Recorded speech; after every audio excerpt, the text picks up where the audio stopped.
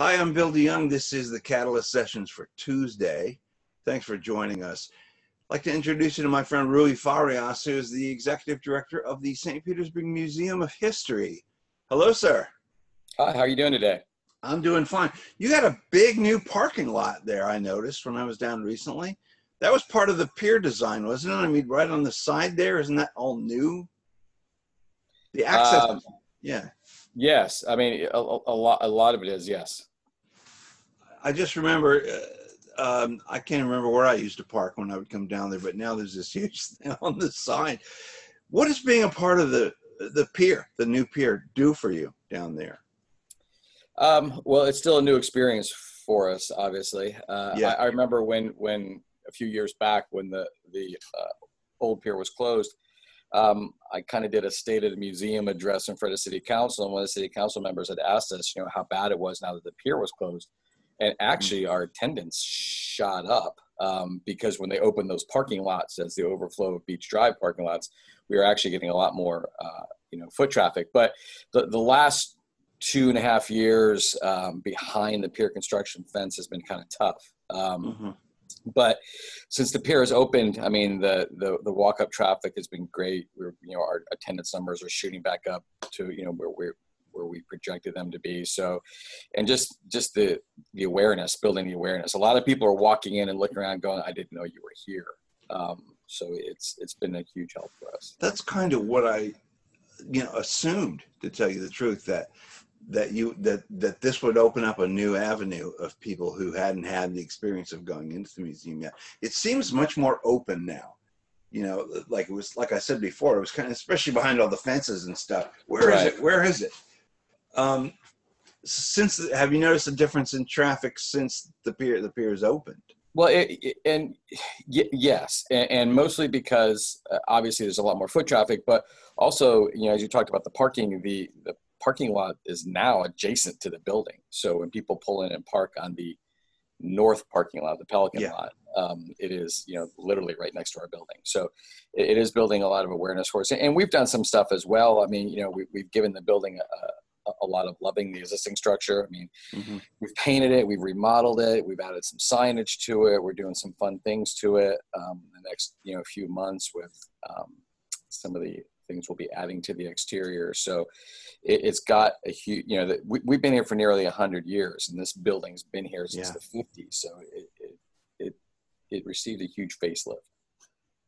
That's, let me start there, Roy, because that was actually going to be my first question, and we just started talking. But give me a little history of the History Museum.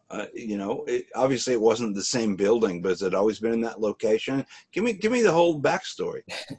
Sure. We actually started the Historical Society started in 1920, so it's 100 years old. But the museum itself, there used to be a building that sat on the same spot where we are now. That was an aquarium. A gentleman had a business that had, obviously displaying fish. It was a tourist attraction. And the storm October hurricane of 1921 flooded it, as it did most of downtown, destroying a lot of the wooden piers that were downtown. This is pre-$1 million pier. Oh yes, this is back when it was the first true municipal pier, but it was a wooden structure. Yeah, which was damaged in that storm. And then after the storm, we had a matriarch by the name of Mary Wheeler Eaton that her and her friends led the charge of creating the Historical Society. And if you look at some of our photos we have in our archives of everything from the Benoit plane to the steamships that were here, there's photos of Mary Wheeler in everything. So it's obvious that she ran this town. Convinced the city council and the mayor to turn the building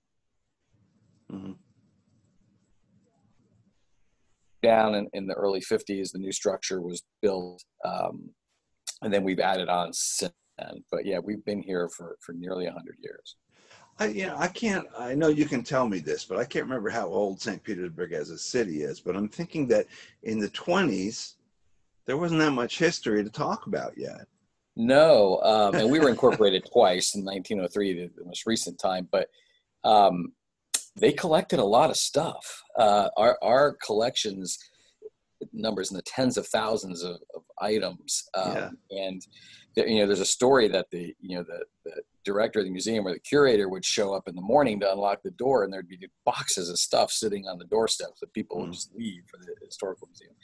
And, and understandably so, when St. Petersburg, as it grew and a lot of retirees moved here, after they passed, a lot of their artifacts that they brought from up north ended up in our collections along the way. So, and it's crazy, some of the stuff that we have that we're discovering actually now that's been tucked away for 50, 60 years, because we're in the process of recataloging everything. And man, some of the things that we're finding are truly bizarre, and we're actually putting on display as we find them. Well, give me some examples. I'm thinking it's like, Eli Whitney's cotton gin is up there, and we've got 100 of them. Clothes. I mean, why in the heck do we have President Taft's pajamas? But we do. And they're on display right now. He was a big man, and we have them framed on a wall. The big jammies. Yeah. Yes, exactly. General Custer's reading glasses. I mean, we're discovering all kinds of things like that. Pieces of the USS Constitution, the original USS Constitution. Wow. Geronimo's autograph. I mean, it's just bizarre, the things that we're discovering. Land grants from early Florida, when it was still West and East Florida, before it was a state. And we're discovering a lot of cool, unique things like that, as we get them, preserve them, we stick them on display as quickly as we can. Well, how, devil's advocate though, Custer's glasses, I was going to say Custer's sunglasses, but probably not, has nothing to do with Florida or the history of Florida. I mean, can't you sort of barter with some other museum to get something cool that would apply to you? I don't know how this works. But you know what though, and that's a question that does come up. Like, what does President Taft's pajamas have to do with Florida? That's a very good question. But I think it tells the uniqueness of our city. I mean, St. Petersburg, we started off with like 12. We were a fishing village in an agricultural area, and I mean, the uniqueness of the city. This is it's a bizarre city, really cool, unique history, and people from everywhere just came here over the years, either to visit or to move. And a lot of the things that we've collected, I think, represent some of that uniqueness. I mean, we have a 3,000-year-old Egyptian mummy. Yeah. But it ended up in St. Petersburg in such a cool story that we have to keep it, because it makes complete sense. Tell me that story. I remember that story, but let's go there. Why is that mummy here? I'll give you the brief story behind it. So basically, a ship was traveling carrying a carnival and came into the port of St. Petersburg and needed repairs. When the repairs were finished, the captain didn't have enough money to pay for the repairs, so he gave the mummy and a sarcophagus to the dockmaster in exchange for payment. So the dockmaster was charging people, a nickel a quarter, what it was, to go look at the mummy. Wow. Once the bill was paid off, they donated it to the museum. So it's been here since they're, 26, I think, 25, 26. So yeah, the mummy's been here for almost 100 years. So has it been, what do they call, carbon dated or whatever? Do you know how? Yes, exactly that was the question, actually, because it was part of the traveling carnival. So how they know it was real? So they ran it through. And they couldn't run it through a regular CAT scan machine. They had to run it through the one that's used for dolphins, for marine life. And it truly is a 3,000-year-old Egyptian mummy. Wow. So again, I mean, why is that in St. Petersburg, in a museum in St. Pete? But, it begs the question that we've been dealing with is, what's our role going to be? Are we a St. Petersburg history museum, or are we a history museum in St. Petersburg? And we've got lots of stories to share. I mean, not just of St. Pete, but of Pinellas County and Tampa Bay and the state of Florida. And this is all the cool stuff that came here over the years. So, where did the calf come from? The two-headed calf? Safety Harbor. Oh, well, of course. Man, you got to explain that now.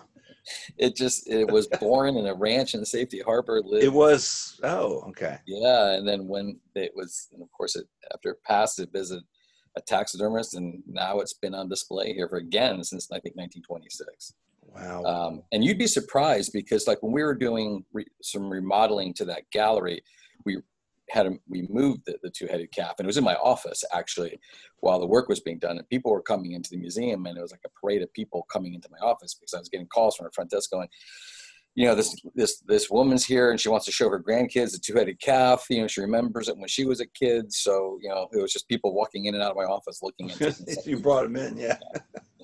So what percentage-wise, the material that you have on display, both permanent and temporary, I guess, what's the percentage of things that you have that aren't out? You usually hear that from art museums. Well, we've only got 10% of it on display. The rest of it's all in storage. Is it like the same way with you? Pretty much. I mean, that's a good question. I mean, I don't know the exact percentage, but yeah, what we have out on the floor is kind of a fraction of what really we have in our collections. We have our collections area upstairs and in our archives area upstairs in the museum, but we also have 2 off-site storage facilities. Wow. That's got to be what a daunting prospect to go out and my mission this month is to dig through that warehouse. Yeah. But that's been the case though, and it's God bless the people that that ran this museum for a number of years. A lot of it was volunteer based. Yeah. And in some of our earlier collections, the notebooks are either typewritten or written by hand. So our collections manager now is going through everything, like I said, and recataloging, photographing, putting it in the database and doing it properly. And this is how we're discovering a lot of these things. Like we have an exhibit on display now called Building the Sunshine City, which shows the growth of the city from 1800s to current day.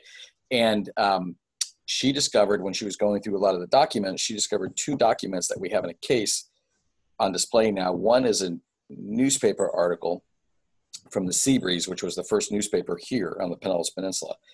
And it details a story of a gentleman moving here or buying land from Detroit, Michigan by the name of John Williams. That he bought Paul's Landing and other land, which is now downtown St. Petersburg. Yeah. And also there's a document that basically gives part of that land to the Orange Belt Railway. So in those 2 documents lay the birth of St. Petersburg. And, we've had them, for forever, and they haven't been on display forever. So, it's been a fun time finding that stuff and bringing it out for people to see. Does that give you chills when you see something that you haven't seen before that's got a direct link to something?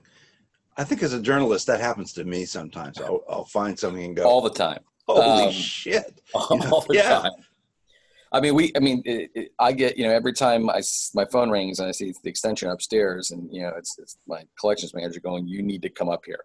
So I know, like, for instance, I mean, she found documents that were commission papers signed by Abraham Lincoln.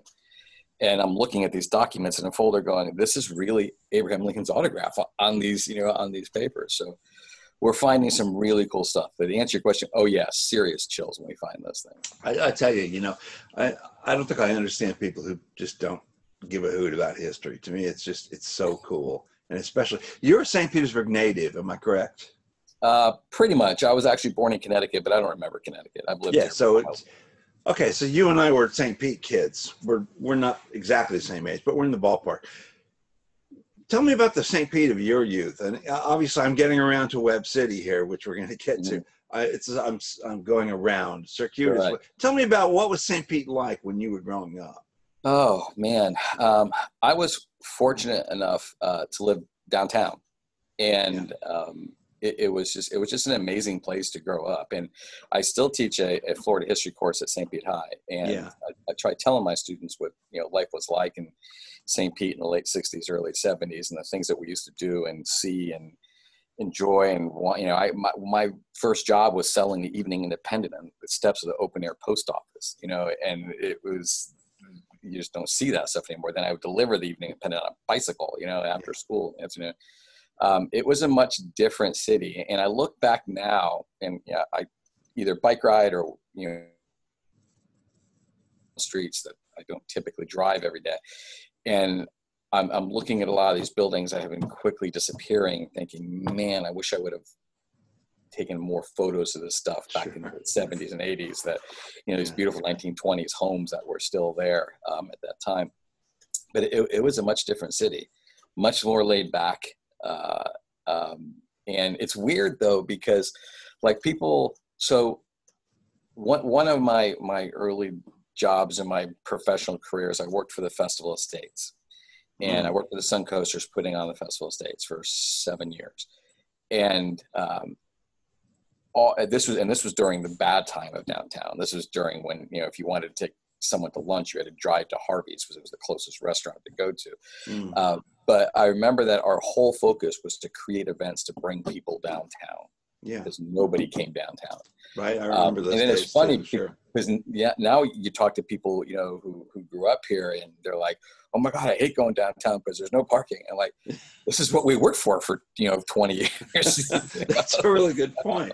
I try to explain to people. They make up your mind. Tumbleweeds and crickets, And yeah, exactly. Nobody went downtown.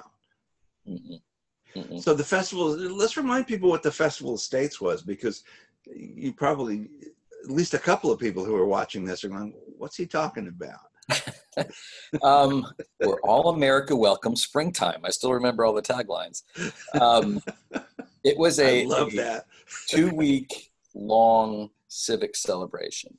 So it was Gasparilla without the craziness. It was art shows, 3 parades, and it actually started, to be honest with you, the Chamber of Commerce looked at starting something like this a million years ago. They were trying to figure out how to keep the tourists here one more week.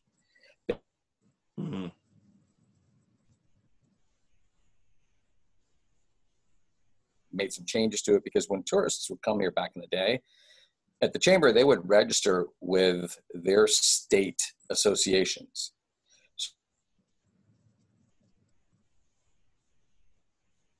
With your state association, once a week, they'd have lunch or breakfast or get together and talk about what was happening back in Michigan, kind of thing.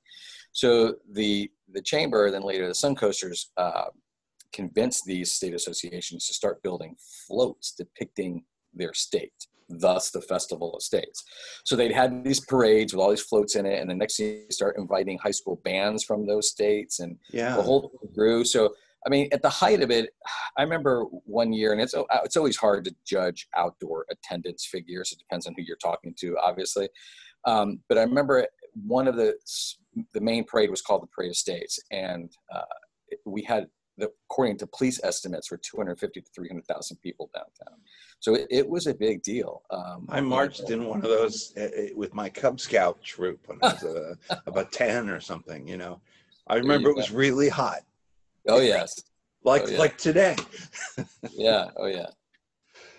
So Monday I had a Vintage St. Pete piece about Web City, which you were kind enough to talk with me at length when I was working on that. And just for those of you who don't know, Web City was, I can say it's a store, but at its height, it was 77 stores over 10 city blocks. And if you know what I'm talking about, if you were here, then oh my God, you remember Web City. But you remember Web City very well, and the story of Doc Webb is something that's kind of close to your heart. And tell me why. Is it inextricably tied up with your childhood, or just because he was so cool? Both. Yes, it was definitely tied up with my childhood. I mean, growing up downtown, we lived 4 blocks from Web City. So it was a big part of my childhood. I know a lot of my family members worked there growing up. But it was, people claim it was like the first, he was way ahead of his time. It was like the first mall. It was way more than that. I mean, if you took, shopping and a carnival type atmosphere and entertainment and just craziness and threw it all together, you had Web City, and plus the crazy promotions that he did. And he was a master marketeer. I mean, the guy came up with ideas that were way ahead of his time. Tell us some of the things that he sold there that you remember very specifically. You were telling me about, canned Florida Sunshine. Yeah, and I mean, I still have a can actually that I showed to my students. It's better not open it. Yeah, no. So basically, it's a can, like size of a can of peas or something. But it's labeled, genuine Florida Sunshine, and then, of course it has this marketing thing on it that not to open it, north of the Mason-Dixon line because Yankees will lose their minds because they're not used to this bright Florida sunshine. But I mean, it was an empty can, and he sold hundreds of thousands of those things. And yeah, there were things like anything. Well, I remember when you walked in the area where the grocery store was, when you actually walked into the main building. On the left, there was a men's clothing store, but then there was, of course, was the barber shop. And that was the thing when you were a kid, when you were a young man, you wanted to get your haircut there because you walked across the hall with your receipt and got a free double dip ice cream cone.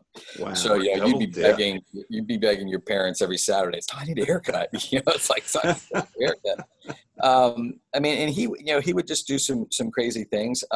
He would bring the circus to town. He would just put the circus tents up, you know, in the parking lot.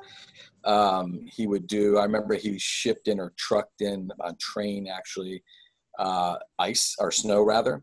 Because, you know, most of the kids growing up in St. Pete had never seen snow. Oh, yeah.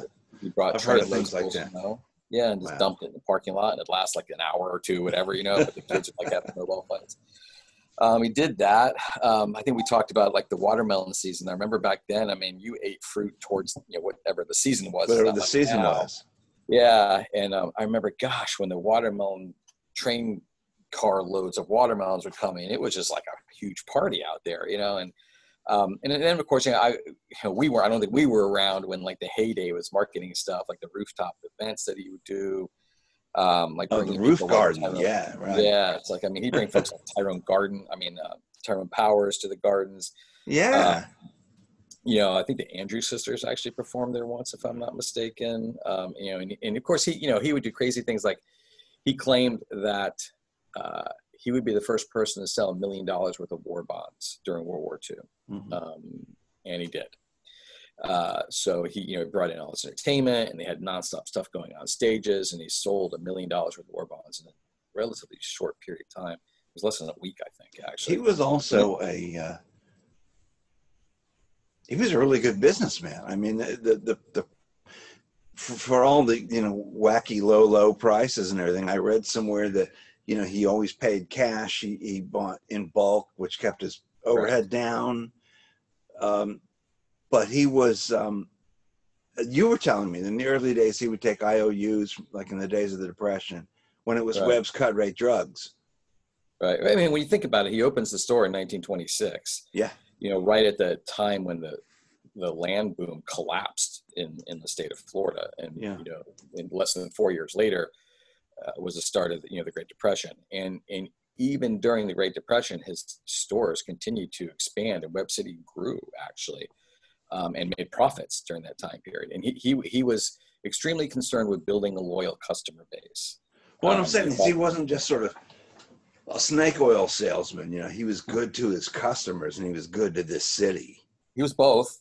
Yeah. He was yeah, okay.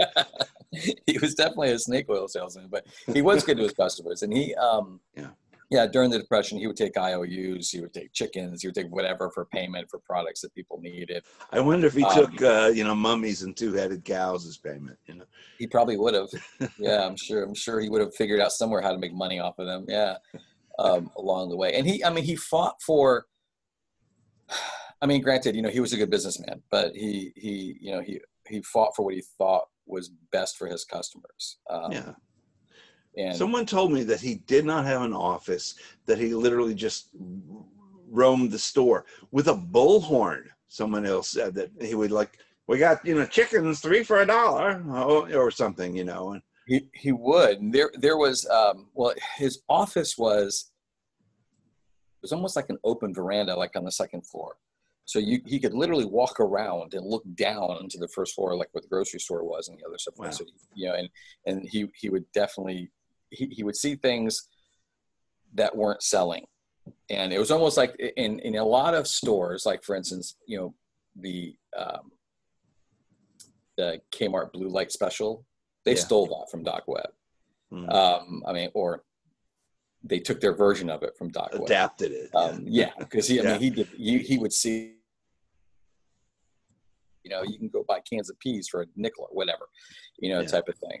So when he saw things weren't moving, he would do stuff like that. But he was also, you know, like I said, he was business smart, because they think, how could he do this? All of a sudden he'd get a truckload of lettuce or melons or chickens or whatever, and because the train would pull up right next to Webb City and unload all this stuff. So if, let's say he was selling lettuce for like a nickel a head back then, he knew he was going to do that. So he would raise the price of maybe tomatoes and cucumbers like a nick or a penny each. So he'd make up some of that money, right, along the way. But it was just part of the whole, promotion.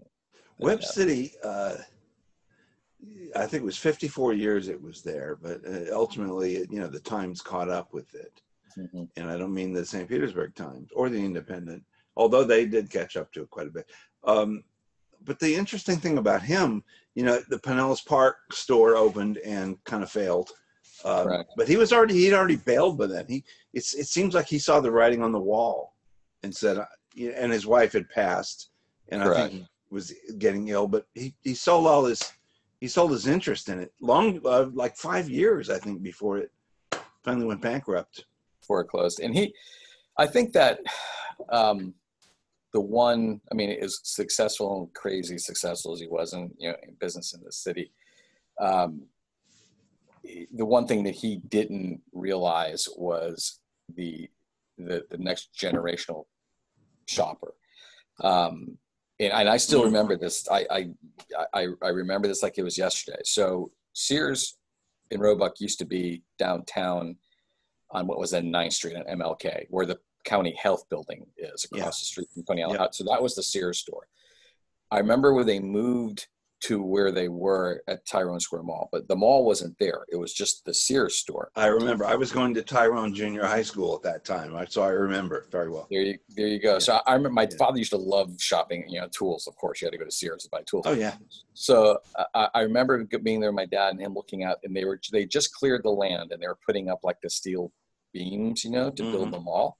And my dad looking out the window saying, "This is going to be the end of downtown." And pretty much it was.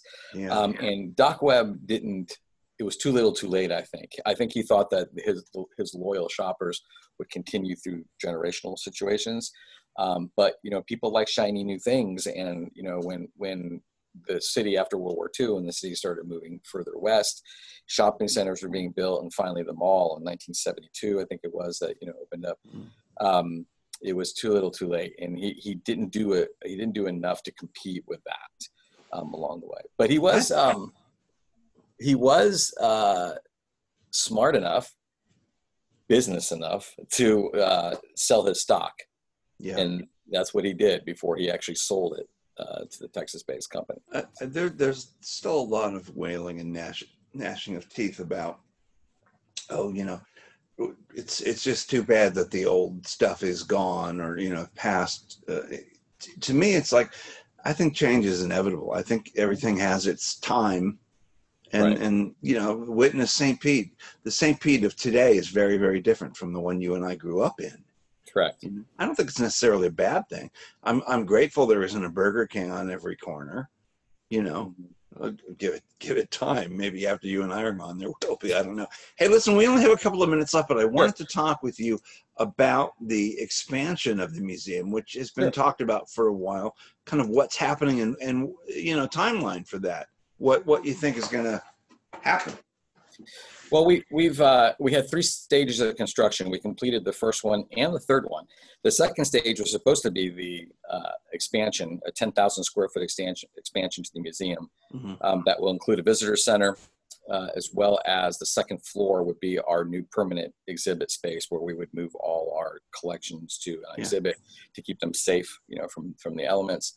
And then on top of that is a rooftop terrace that will overlook the entire Pier District in the downtown. That's nice. Yeah, it's going to be gorgeous.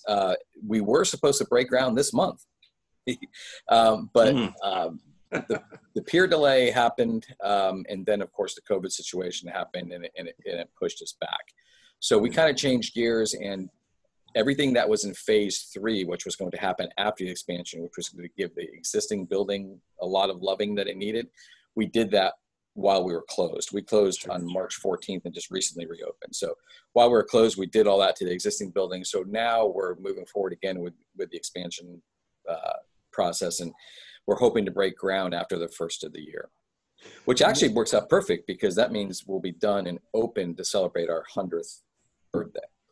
What year exactly is that? Your 100th birthday would be 2022 will be 100. The museum itself will be 100 years old. Yes. the Historical Society. What was that lady's name who's in all the pictures? Mary Wheeler Eaton. Okay, I'm going to Yeah. remember that. Yeah.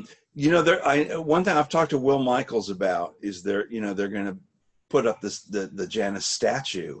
It's sometime maybe September, October, something like that. That's what it looks like. Yes. Are you guys tied in with that at all? Because are you doing anything for that? Yeah, we've been working with them on it. I mean, it's a great project. It's on the exact site where the hangar was, where Tony Janus pushed that thing into the water back in 1914. And we have the working replica still hanging from our ceiling. I know. And that whole the Janus Benoit story is a huge part of our new main exhibit that we'll be building, because it was an amazing piece of history that this city owns. So we're looking forward to it. It's going to be great.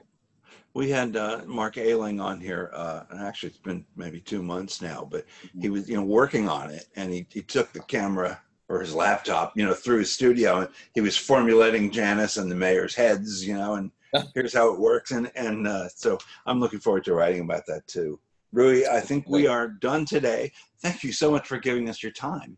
My pleasure. Thank you for having me. And I'm going to call you later. Something else I need to ask you about for yet another piece of St. Pete history.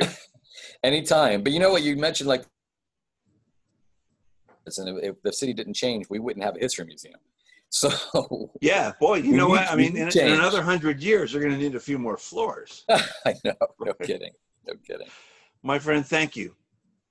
Thank you. Have a great day. You too. All right.